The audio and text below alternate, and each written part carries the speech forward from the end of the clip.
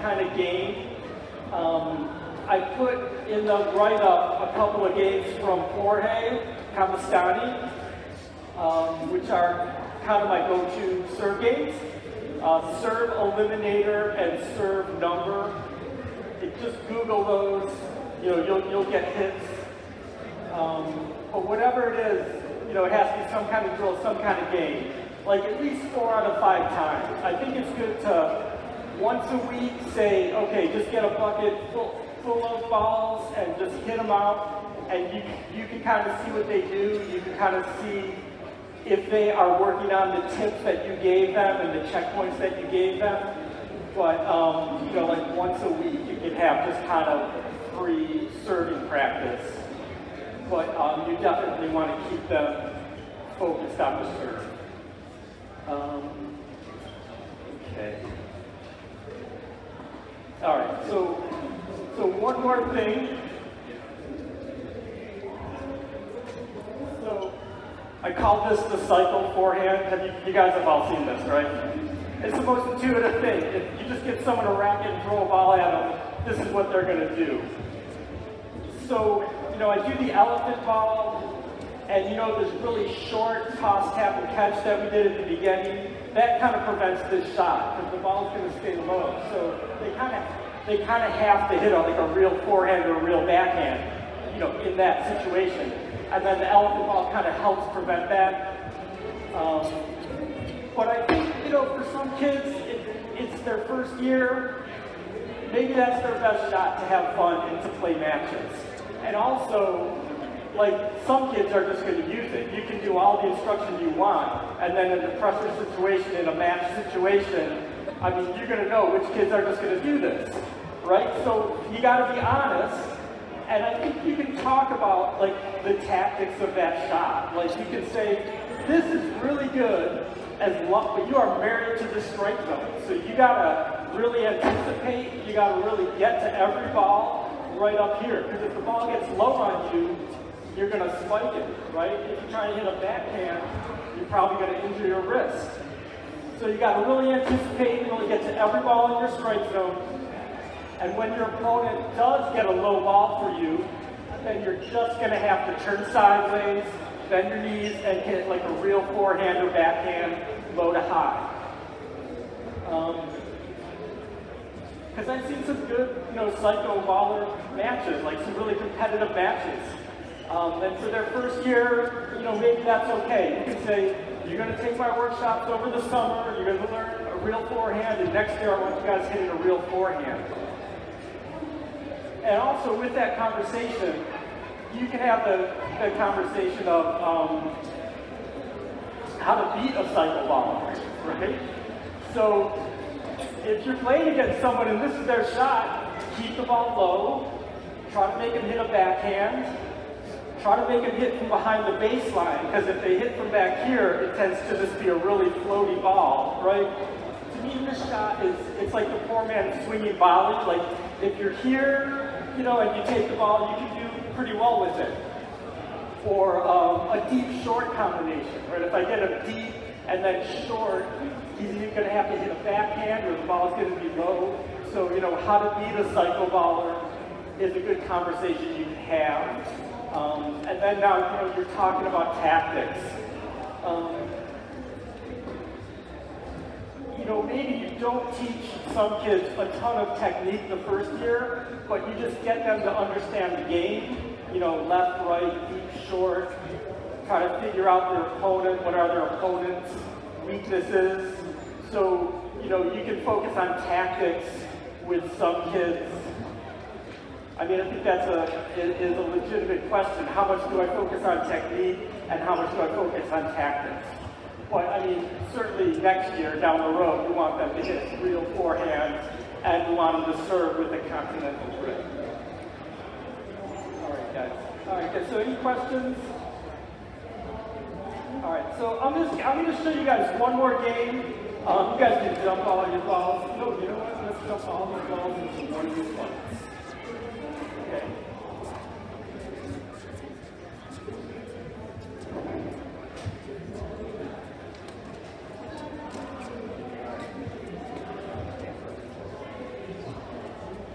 All right, guys, so this game is called Speed.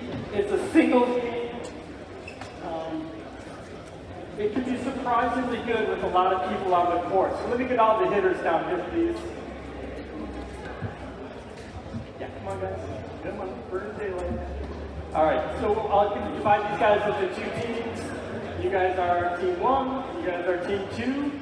And let's say you guys stand in a line. Let's say, okay, so he's the first hitter on team 1, she's the first hitter on team 2. So maybe you guys stand over there so they can kind of see. So I'll explain the game. Right here, guys.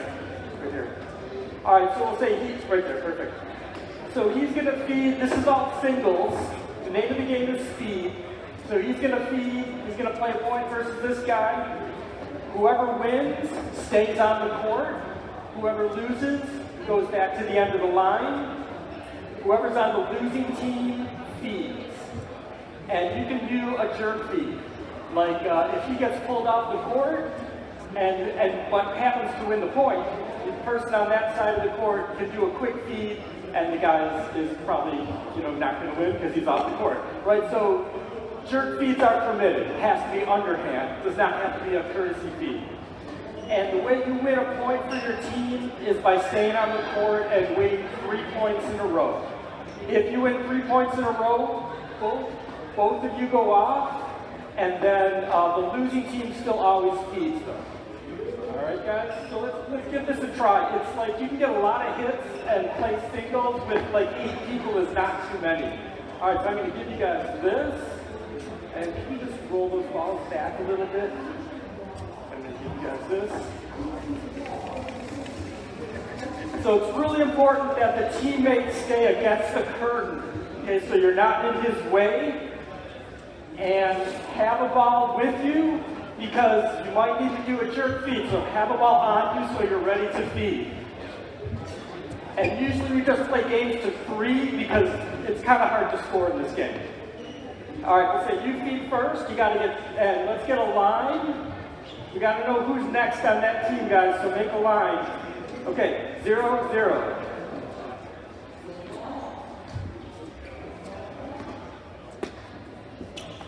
Okay, 1 point over here. Next person feeds. If he gets 3 in a row, their team gets a point.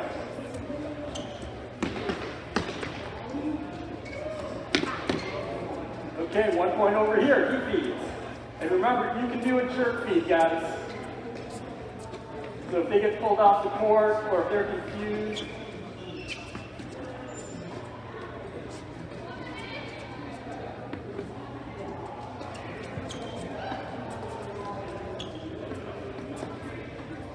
All right, 1 point over here. Next.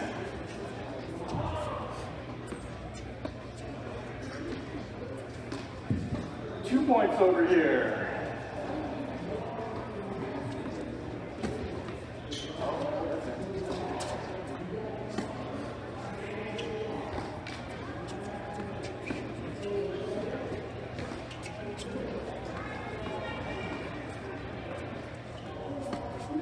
Okay, 1 point over here. 2 points over here. Oh, 3 points. Okay, you guys both go out. No, he's out. He's out. He won 3, so he's out. All right, you won. You got a point. Right? So if there's confusion about how to rotate, that team can get a point. So this team is ahead 1-0 because one person won 3 points in a row. Okay, this guy just won a cheap point, but he's got 1. So if he gets 2 more in a row, his team gets a point. All right, yeah, you guys lost, so you feed.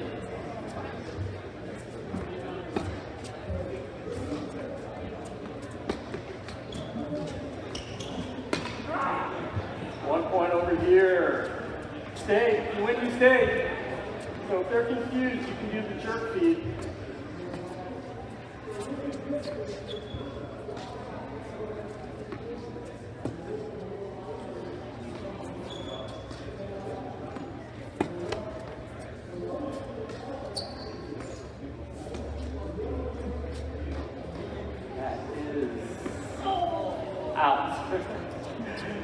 Okay, all right, guys, good. So that's a good singles game. With if you have 8 people, it's really not too many actually. 6 is really good for that one. 8 is still okay. All right, guys. Any questions?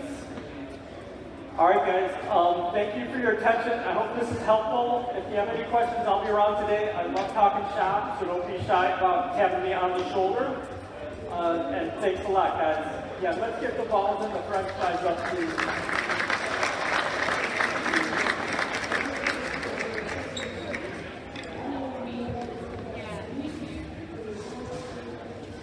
Chip Fazio, everyone. Let's hear for him again. Chip Fazio, come on. All right. Yeah, hey, Chip, let me tell you, the guy said he's giving autographs over here on the table. It's $50 an autograph, okay? 50 bucks. Hey, you got a 10-minute break right now before our next presenter. And that means you're going to go visit your vendors. If you have any questions, let us know. We look forward to having you guys out here. So you get about 10